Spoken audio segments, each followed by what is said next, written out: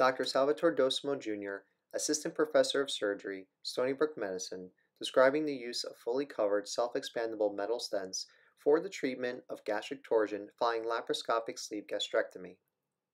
Disclosures include Boston Scientific Consultant, however this role is not pertinent to this presentation.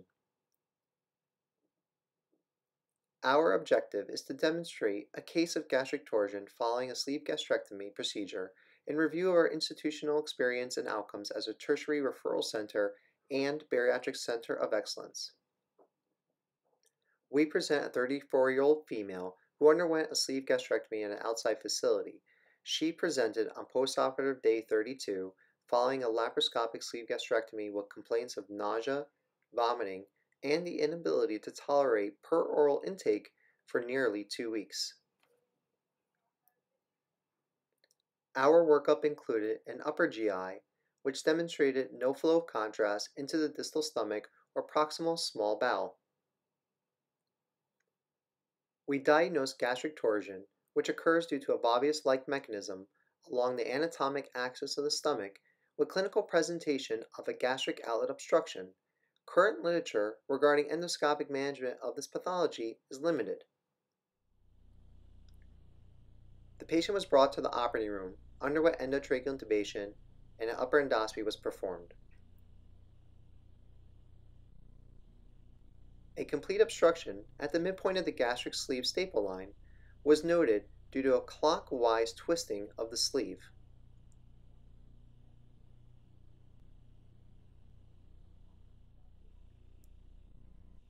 Using gentle pressure, the stomach was mobilized in a counterclockwise fashion in order to untwist the sleeve.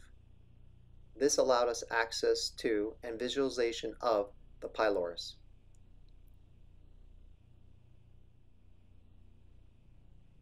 Retracting the scope proximally demonstrates the significant clockwise torsion being applied to the sleeve gastrectomy, causing the gastric torsion to occur.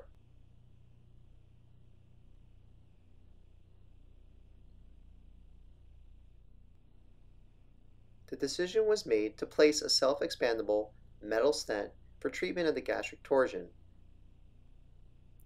The endoscope is then advanced into the duodenum. A guide wire with a 4 cm hydrophilic tip was placed into the duodenum.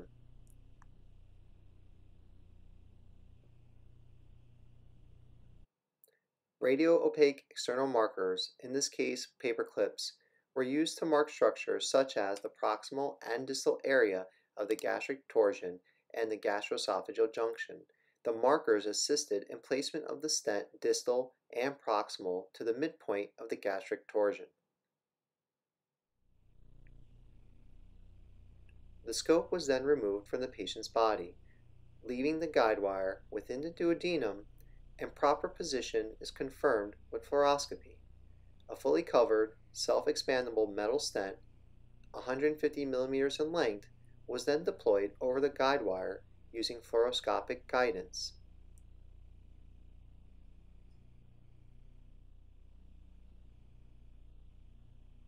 Once the stent is deployed, the deployment system and the guide wire are removed.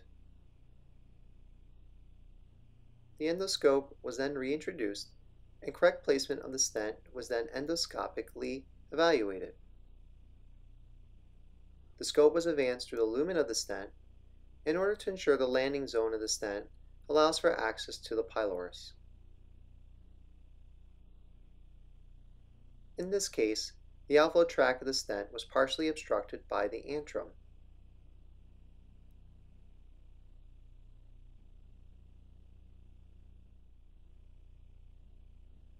Using endoscopic graspers, the stent was then pulled back in order to ensure the pylorus remains non-obstructed. Imaging immediately postoperatively demonstrates placement of the stent and provides a baseline for future evaluation if stent migration is suspected. In this case, slight buckling in the stent at its midpoint due to torque of the gastric torsion should be appreciated. The patient was discharged home on postoperative day number 5 on a high-protein liquid diet. The stent was removed on postoperative day number 14.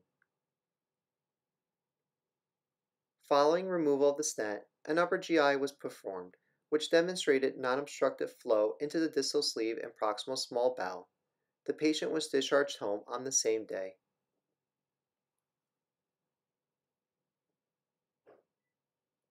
Our experience as a tertiary referral center and bariatric center of excellence has yielded a total of 6 patients who underwent endoscopic management of gastric torsion following a sleeve gastrectomy. Of note, the earliest case occurred on post-op day 0 and on postoperative day 77. All 6 cases were confirmed torsions via upper endoscopy in order to rule out strictures as a source of obstruction. One patient had the stent placed at the time of the index operation when they were noted to have a gastric torsion during intraoperative EGD. 3 patients developed refractory nausea and vomiting on postoperative day number 1. In addition to the current case, one patient had a delayed presentation, having developed worsening nausea and vomiting 8 weeks postoperatively.